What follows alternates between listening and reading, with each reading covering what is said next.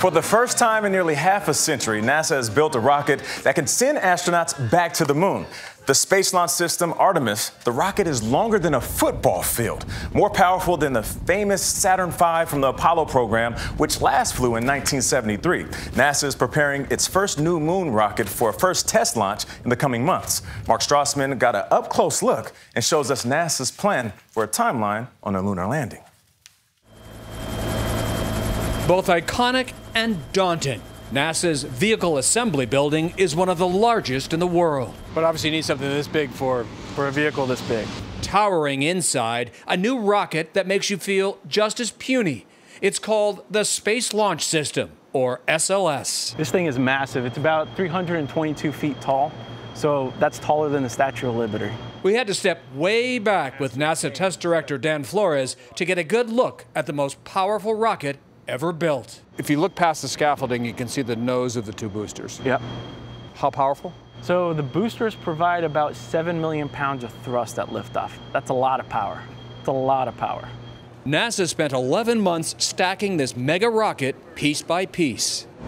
The core stage, 212 feet long, arrived by barge. Its 4 engines will produce another 2 million pounds of thrust. You got a rope up in there? Cranes gingerly lifted and lowered billions of dollars of space hardware into place. And then at the very top? The very top, you have Orion. Orion is the crew capsule. Flores took us up 311 feet for a closer look. When you're looking at this close, you look at all the hundreds of thousands of nuts and bolts that have to be torqued, the hours spent by our technicians getting this work done to get us to this major milestone. And every one of those bolts better be perfect. They better be, right? That's because early next year, this rocket and capsule will roll to the launch pad for a critical test flight, Artemis I. SLS will launch Orion on a course 40,000 miles beyond the moon and back.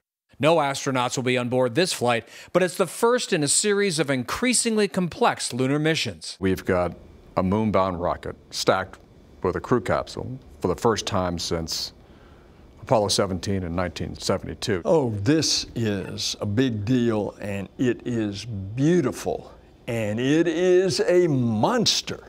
After more than $30 billion in development costs, NASA Administrator Bill Nelson knows the pressure's on for that test flight to go well. I am an optimist by nature. True, space flight is risky, and there are penalties that you pay because mistakes are made by human beings.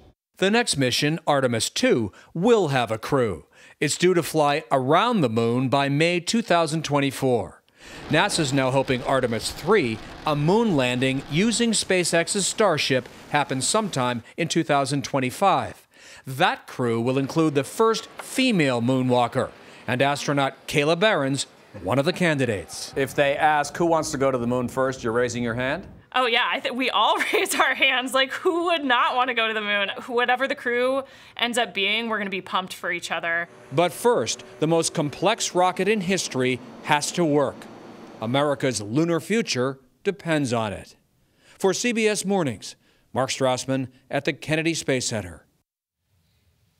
I am so genuinely excited for this era of space exploration that we are in. When I was a kid, we had a lot of kids that I knew had posters of Buzz Aldrin, Neil Armstrong, Michael Collins on their wall. We knew all the astronauts. We knew all the different Apollo missions. We followed them. This is really cool. And because of the advancements in technology, it just seems like we have so much at the palm of our hands. Yes. Don't you just love science? 2025, Jamie. 3 of us. Let's volunteer. Let's do it. I'm good. Really? Jamie. You're coming. Okay. We're just going to take you along with us. Okay.